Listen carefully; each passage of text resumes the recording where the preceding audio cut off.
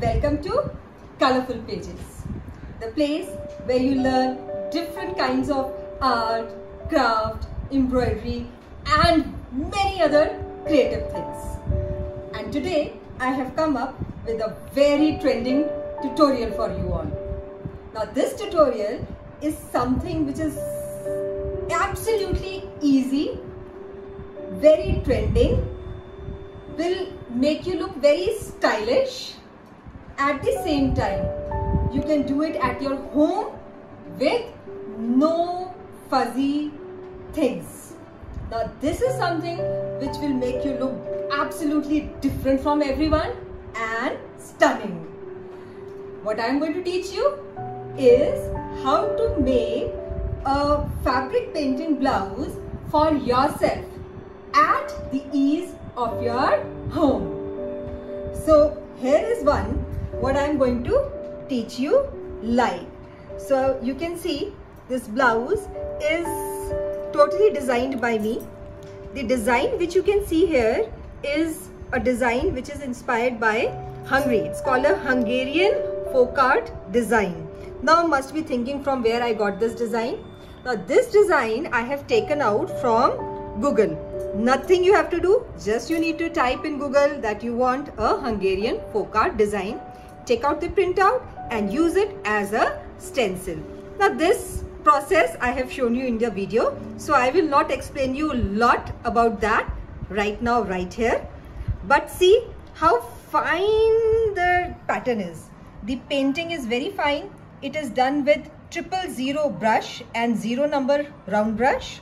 You can see I have added little piping here of one of the colors which I have used in the design in the painting, which is adding an extra charm to my blouse. Now you can see this little frill is making my blouse looking really different from the ordinary ones.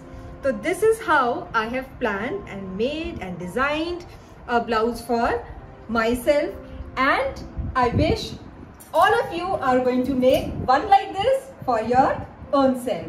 So without wasting any single moment, let's get started. For making this designer hand painted blouse, I am using this kind of cotton cloth. As you can see, it's a beautiful cotton cloth, cotton khadi cloth, exactly what I have used here. And I have went to the tailor. I told him to take out the sleeves because I wanted to paint on the sleeves. So this is one of the sleeves which you are seeing right on your screen. The first thing which I will do is to take out the center of the sleeve. Now this curved area which you are seeing is the shoulder area, and this area straight line which you are seeing here is the area which will come on your arm. So this is the arm and this is actually the shoulder area, or the place which is going to collect with the armhole. Okay, so first thing is I'll take out the center. The center on the top here is already marked by the tailor. I will draw a straight line like this roughly, just to get an idea. I will not be very dark with the lines because I don't want this pencil mark to be there on the design on the cloth after being painted. Now the design which I took out is this one. So this is a Hungarian folk art inspired design which I took out from the internet, of course Google, and also I will take out the center of this design. Now that is really simple. You can see this center circle and you can see this stem. So what you need to do is just make a line across. You don't want a full line, you just need a partial line. Now what you do is from the down, from the base, you will leave around 2 finger space here, like this. 2 finger space you are leaving here, and just mind this line, this center here with the center of the cloth, and this center here with the center of the paper center, and the center of the cloth should be same. So like this I have set it. Now I am going to use a carbon paper. So what is this? This is the carbon paper. I am using a yellow color carbon paper. As you can see, the back side of this carbon paper is yellow and this is the front. How to use the carbon paper? Always remember that this written part, the printed part of the carbon paper should face the design. So I will just flip the design. You can see how I will adjust the carbon paper. This is really simple. Why I am using yellow carbon paper? I am not using black or blue, because black and blue carbon paper sometimes they leave the mark on the cloth, very thick mark, and what happens is when you start painting the black or the blue of the carbon paper, it starts coming on the color. So you can just set your carbon paper checking which area is done, and when you are confirmed that properly the carbon paper is under the entire design, you can just simply take a pen like this, keep a scale or something on the top to settle this so that this doesn't move. You can also put a stapler or you can put a masking tape also, but this design is very small. I can just hold it with my hand and do the tracing. So this tracing will be done very easily. Only you are going to overdraw the design like this. See, so these circles I have drawn, and I will hold with one hand the paper and I will flip and show you that how the design is coming. See, very much visible, clearly visible, right? And flip it off and quickly complete your tracing of design on the cloth from the reference paper. And this now we are going to see in a time lapse.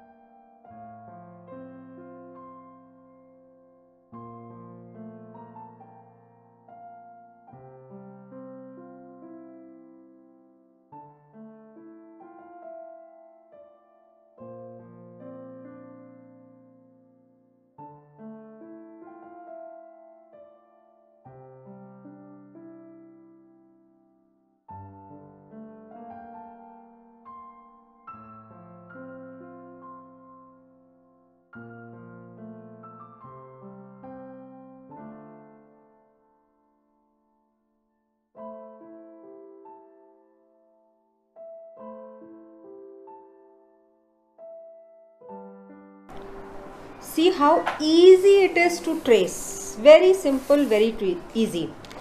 Now, one thing which can be done if you are not satisfied or you are confused that maybe this or maybe this or maybe this or any part of the design you have missed tracing. You are holding your tracing and your carbon with your left hand. Simply with the right hand you can just turn over and check. And wherever if you think if there is any place where you have missed, you can put it back and you can easily trace it again. Any point which is light or which is missed. In my case, nothing is left, so I will remove the carbon paper and the tracing paper. And here is my sleeve ready for painting. The other sleeve also I have done, which I will show you.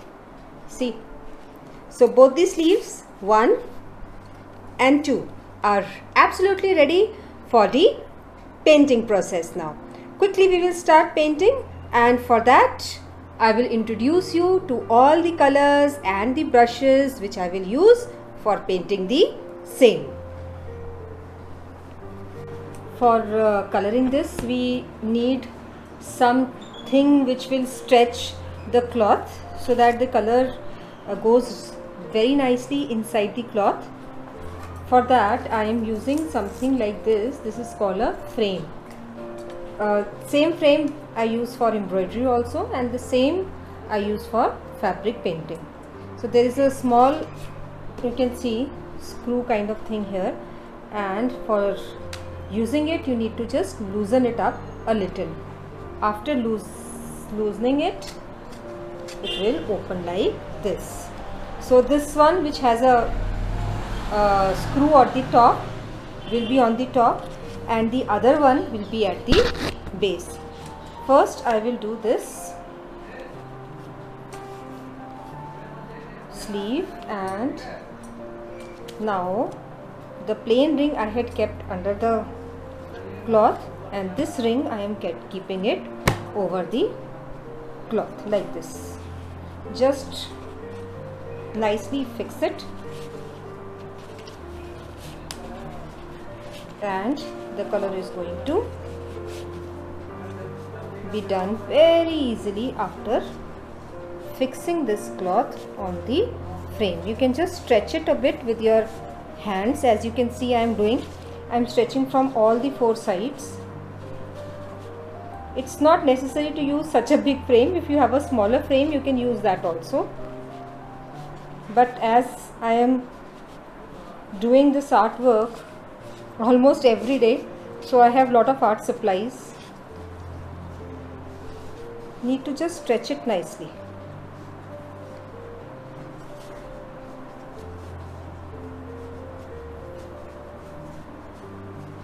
See, from all the sides.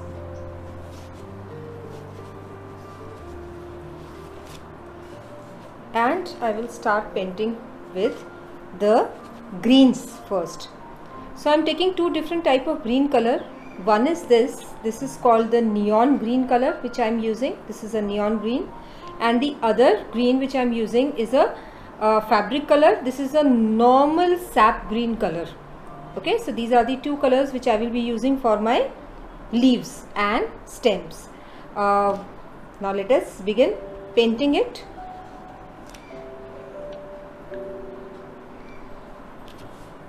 Just shake well before use both the bottles, and what I do mostly is that I keep a rough paper like this, and I use the caps for painting here. So here I begin. I am using a very thin brush, a thin round brush, as you can see I am using to start painting the stuff. I am painting from inside. Here I am using the sap green color. Please don't forget that do not use water here. Paint it very wisely. The brush which I am using is a 000 number brush. It's a very fine brush which I am using because my design is very fine. I don't want to use a thick brush to spoil the pattern. So I am using a very fine 000 brush here, like this.